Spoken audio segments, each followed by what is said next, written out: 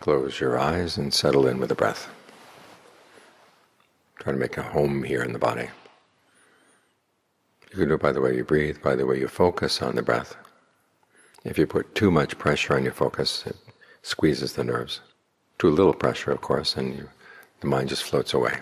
So find the amount of pressure that's just right. Find a spot in the body that you can make comfortable by the way you breathe. And then enjoy it. Concentration practice is meant to be enjoyed. Because if there's a sense of joy, then it's easy for the mind to settle down. And it's easy for the mind to look at itself objectively and see in places in the past where it hasn't been all that skillful. This is a useful exercise at the end of the year. Cast back on the year, think about the mistakes you've made, but come from a position of feeling well here in the present moment. So you don't go into denial, you don't get into a lot of self-criticism. Just note, okay, that was unskillful, this was unskillful. This, however, was skillful. Sort through your actions in the year. And then decide what needs to be changed, what can be improved. What things are good, already good, you want to maintain them. The things that need to be changed, well, you've got another chance.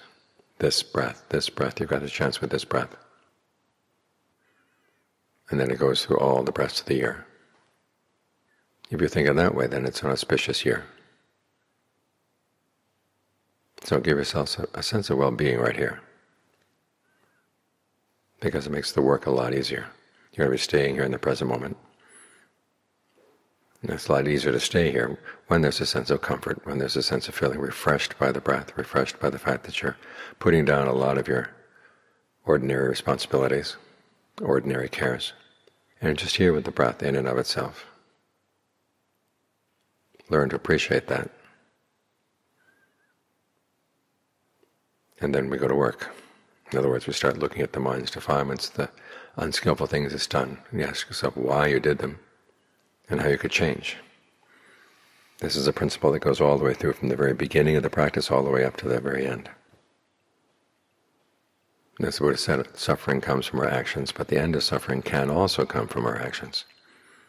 Of course, they're different actions, and that's the whole point.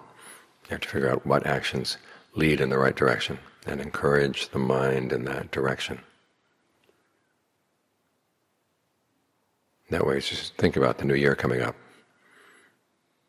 You get a better idea of what kind of resolutions you want to make for the new year, in terms of what needs to be improved, and how to go about improving it. And having the mind settle in here with a sense of ease makes it a lot easier to stick with those resolutions too.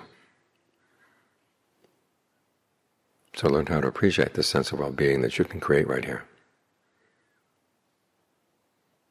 In the beginning it may not be overwhelming and may not be all that striking, but at least it's lighter than your ordinary states of mind. Okay, take that light sense of well-being and nurture it, protect it, look after it, because it will grow.